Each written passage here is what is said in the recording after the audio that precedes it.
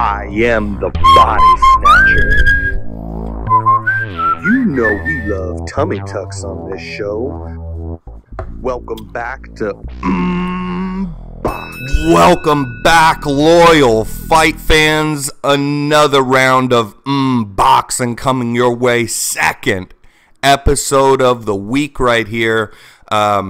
Listen, this podcast is something I've definitely committed myself to. I will be here for you guys, and if you appreciate the content coming your way via me, you appreciate the picks, the breakdowns, the humor, the whatever, I would greatly appreciate the thumbs up button and hitting that subscribe button, of course, if you haven't already. I don't know what we're waiting for. Today, we are here to discuss the George Kambosas versus Devin Haney fight taking place in Australia this coming Saturday. Who isn't waiting for this one? First and foremost, well, I want to say this. As I've said more recently before too, is boxing is just great right now. Okay, it really is. And you know, this fight specifically is in one of the greatest weight classes in boxing, one of the most stacked divisions at 135 pounds lightweight, with the likes of Lomachenko, Tank Davis, Ryan Garcia, and now we get another two of those very elite fighters fighting one another in Kambosas Haney. But there's a lot to go over for this fight, so let's jump right in. We're getting one of these great versus great fights here. Now, of course, as many of you, if you're actually a boxing fan, you should know Devin Haney. This is his fight to win or lose. Devin Haney's a very slick defensive fighter, very sharp, proficient. Jabbing from him. He'll jab down to the body. He knows how to fight long. He knows how to move his head. He knows how to use the ring well. George Kambosas, a little bit more of a brute. George can find the counter. He does have boxing IQ. He's not like some other fighters that might be fan-friendly like he is. He's very fan-friendly fighter. He does have a couple tricks up his sleeve in there in the ring, whereas other guys that fight kind of in a walk you down style do not. Now George Kambosas, you know, might get tore up in this fight by the jab. He likes to leave his head exposed. You know, sometimes even his hands are down. A bit like this and not up tight by his chin, and he likes to kind of put his head and his chin out over, you know, his front foot, and kind of leans on that front foot with his head out. So I would see him getting kind of jabbed to death all night. That being said, he is very tough. It's not going to be easy for Haney to stop this guy.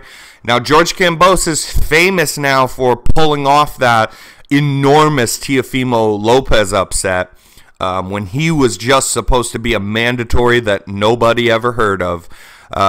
So the guy's forever won me over. I'm a big fan of George Kambosas, but we got to be real here. The way that the fight looks, the style of fighting, it's different. No one thought, and that's myself included. I did have a friend, and shout out to him, who comes to my work sometimes and we talk boxing. A younger kid actually who said, you know, I really think Kambosas can do it before that Teo fight. So shout the fuck out to him. But nobody else, I mean, nobody really thought that could happen until it did. That being said, you know, Teofimo Lopez in that fight was really more overly aggressive. He came in too hot. He came in too hot, and he got dropped for it in the first round. But regardless, if he fought a more stuck to a game plan more, if he didn't come in so fired up and fighting with his emotions, which you're not supposed to do, still it would be an interesting matchup. Seeing what we've already seen from George Kambosas in that fight, he is a great fighter. But that matchup is still different. Like Tio still might be favored if they ever rematched, and had that fight again. Might still be favored, but only slight, not like it was before. And the thing about Teofimo Lopez is he hits hard, and he's very athletic, and he'll cut angle, but he's an aggressor. He likes to be aggressive, and George Kambosas likes to be aggressive. And so that's kind of what that style of fight was. This fight with Devin Haney is a guy who's going to just make George miss a lot. He's going to make George miss a lot. He's not as aggressive. He's going to be planning, plotting, using the ring, and winning rounds in there. Now, that being said, I do have some notes to go over here. For one, what I don't like is that originally this contract was fight in Australia, which is good because George Kambosas absolutely deserves that. But then they put in, well, if he loses, give him not only the rematch, but also again in Australia. That's a little iffy, but whatever. We want to see the fight. Now Devin Haney's father is not, his father and coach and trainer is not allowed in the country. So Devin's going over there on his own to try to take back all these belts. And another thing that was specifically in the contract, and I had seen this, is that there were supposed to be neutral judging. So if they had a judge from Australia, they would have an American judge as well, and then they would have a neutral country, judge from a neutral country. And that only seems fair. And even that would still make it iffy because the judging today absolutely sucks. But that was the best they could plan for. Now I'm hearing there are no American judges as well. So this just keeps piling up against Devin Haney. Now George will need all that help. He'll need all that help. He'll need a bit of a robbery. Like I said, he's tough and he won't give up. He's not deterred. He does have a warrior spirit. It doesn't matter if you like him or not. This is just the truth, and he won't be deterred. So he will have some success in this fight. But I see him losing, about 9 of these 12 rounds. Bare minimum 8-4 is bare minimum how this fight should play out. This fight should go the distance. I like Devin Haney to win very much by decision, to be precise here.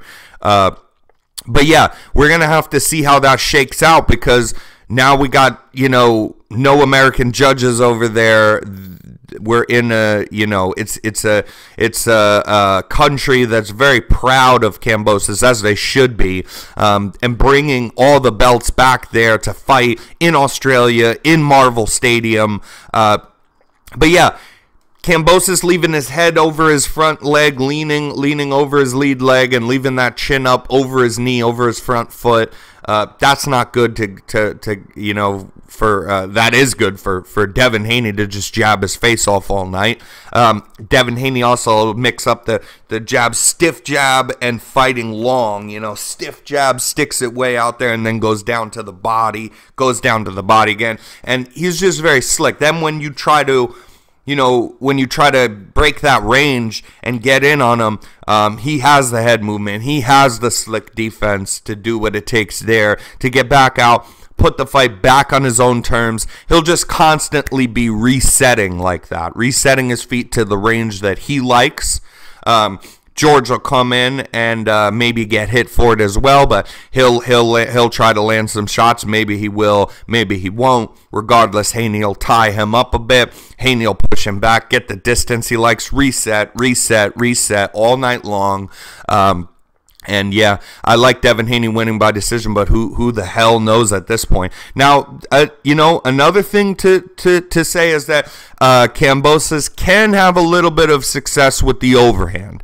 The overhand, because Devin's a head mover kind of guy, and so when the overhand comes in, he'll never sway into it because he is very slick, so he'll see, but you don't exactly know what's a hook, what's an overhand, and so you'll move his head off like this, like to shoulder bump, like a Philly shell Mayweather kind of deal, because you can deal with hooks like that all day long. But the overhand isn't on a direct path coming across you. The overhand is on an angle coming up and aiming down. And Devin Haney has been hit by this before. Devin Haney has been hurt by this punch before.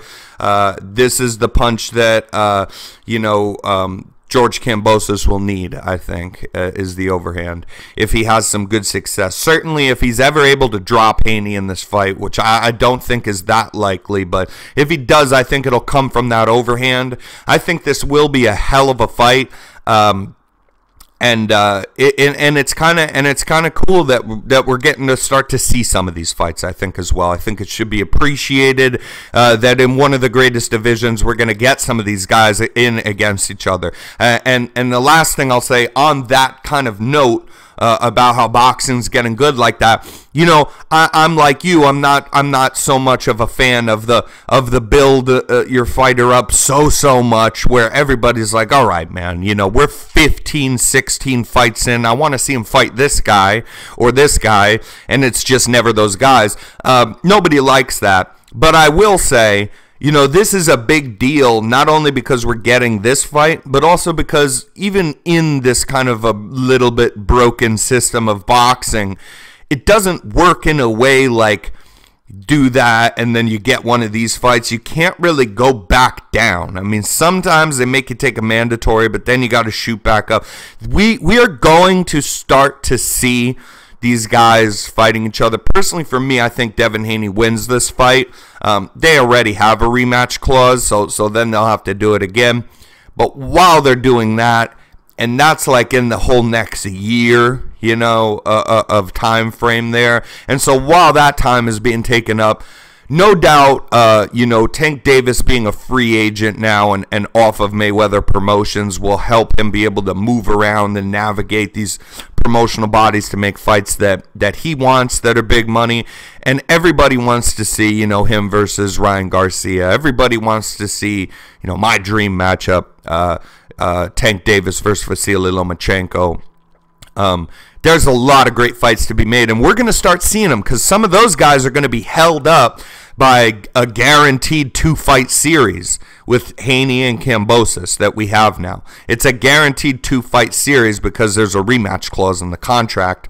So these other top guys are going to want, they all want a shot at that, of all of those belts. I mean, they're all held up there, and no one else has a real one. They have secondary ones, but nobody else has any of those real belts, so they all want that. But as they're held up for a 2-fight series, stretching out possibly even over a year, I would bet you that we'll see a really good fight between like Tank and Garcia, or something along those lines, while we're also seeing this other fight. Once these 2 fights get sorted out, somebody's left with all the belts and not a known opponent, then we're going to see, Tank or Ryan or just anybody. We're going to see these people back in the mix. Teofimo Lopez, I've left him out because I believe he's moving up to 140 pounds. Yeah, I don't think he'll be back down to 135. He's a big guy,